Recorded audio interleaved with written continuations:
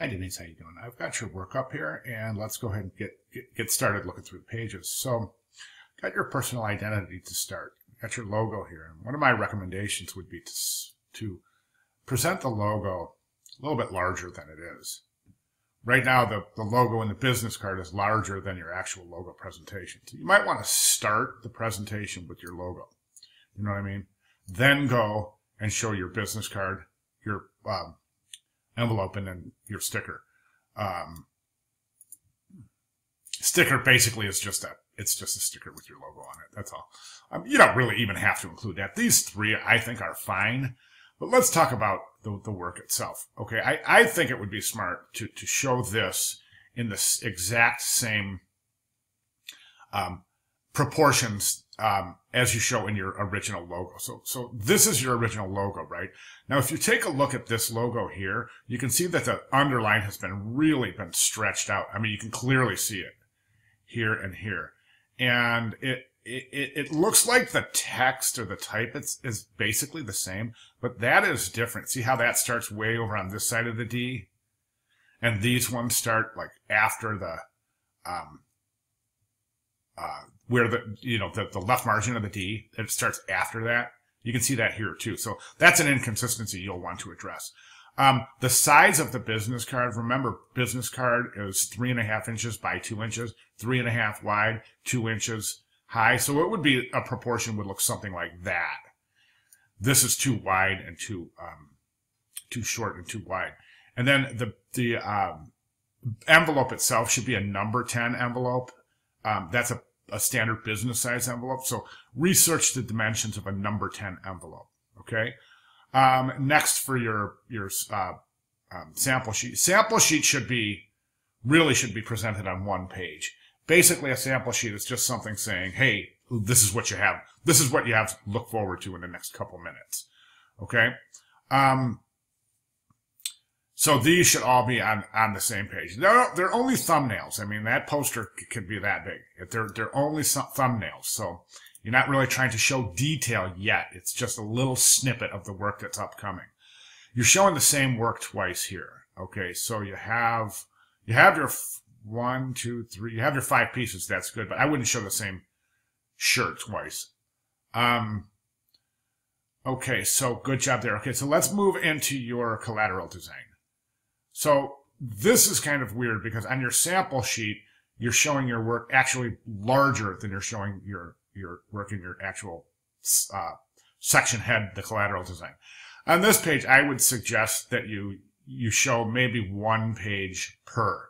Okay, so this would be collateral design, and then you would show the poster on 1 page. Then you turn the page, collateral design, a direct mailer. Then you show the direct mailer. Okay, and then the book cover. Now, do you see what I'm saying? Instead of trying to jam all your pieces in collateral design on the same page. Okay, so then you have your 1, 2, 3, 4 collateral design pieces, 4, 5. Okay, so that looks like it's part of this just by the way it's presented. Okay, so that's all right. Now this piece here, I would suggest that you recompose your type, and I would suggest that you recompose your type and left align it. It's going to be a lot easier to read, specifically since you're showing images in the background, and it's going to be difficult to read anyway, so you want to kind of make it easier. I also suggest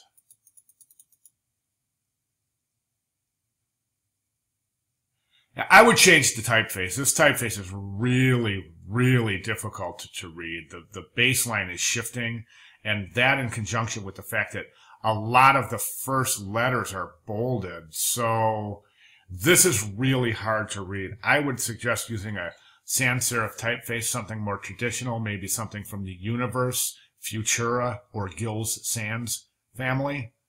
But you definitely want these to be legible. Left align, legibility. Think about that. Also, quite typically, in terms of hierarchy, the name of the song is going to appear larger than the type of the where the lyrics are presented in. Okay.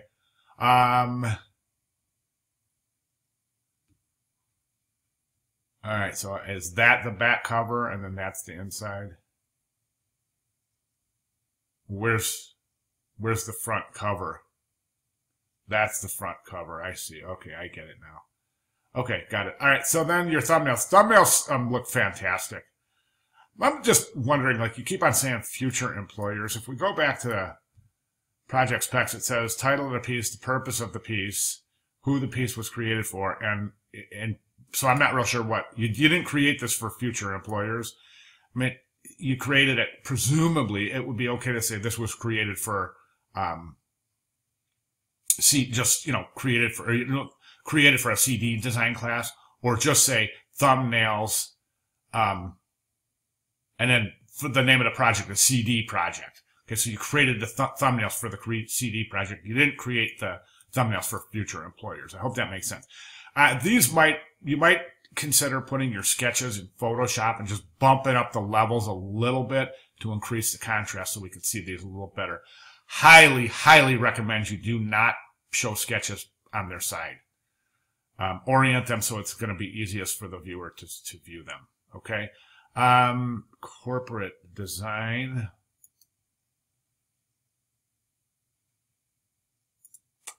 Okay, so business card, again, watch the dimensions of the business card. This is an 8.5 by 11, so watch your dimensions. Also, you're going to typically use a return address or some sort of contact information on the letterhead. Business card itself should be oriented towards the correct proportions of a business card. Likewise with the envelope. I would use, you might as well use your logo on the envelope as long as you're using it on your business card and your. Another little trick is to, when you place your logo, try to place it. It would really be nice and consistent if you were to place the logo in the upper left. Place it in the upper left on your business card. Try to make your business card look like a little bit like your letterhead. Okay, next page is digital graphic design. These pieces, let me see. I think, yeah. Don't show this shirt twice. It kind of makes it look like you're trying to make it seem like there's two shirts, but there's not. So don't show them twice.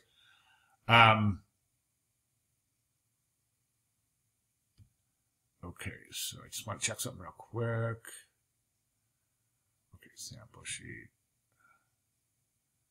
I want you to notice that whenever you place your type, watch it jumping around the page a little bit. See, it jumps right there, jumps back there. See how it's moving around the page? You want your type to start at the same spot on every page. Okay, so, and then digital graphics design, add layout and print design.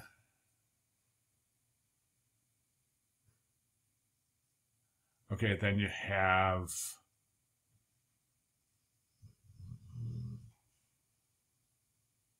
Okay, then you have, all right, so you have thumbnails process book, corporate identity, web and digital media. Okay, so you got 1, 2, 3, or 4, 5 subpages. That's good. I highly recommend placing some text in your subpages. And also don't forget your subpages need links too. Your subpages should be designed just like your main page. Because once you're on your subpages, you'll still need navigation to get around. You know what I mean? So I would include the navigation on the subpages. Would also include the footer on the subpages as well. I recommend using the same typeface for your headers in all of your subpages. Package design. I think this piece looks excellent. Good job showing the product production file and the product shot. Good job there. If this is a die line, you're going to want to make sure that you cut that bleed out of there. Right now you just have, looks like a color block over your die line. So you definitely want to make sure that you pull that to bleed. Okay, and then electives. Electives are actually, if you take a look at electives are actually in week 5. So we won't be looking at electives right now. Okay, so take those what I've mentioned, okay, and start working on those. And for the next, typically students will work on this work and then they'll keep working on it throughout the duration of the semester. So go ahead and keep working on these while you're compiling your work for the next presentation. But just keep my comments in mind and work as according to my specifications and requirements and requests. Okay. If you have any questions whatsoever, please don't feel free. Don't hesitate to contact me. I should be around after Christmas, so I'll be around next week, all week. So even though you guys aren't required to submit anything, I'll be here. So if you work on your work, you want to submit it for a review, I'll be more than glad to do so. All right? Thanks very much.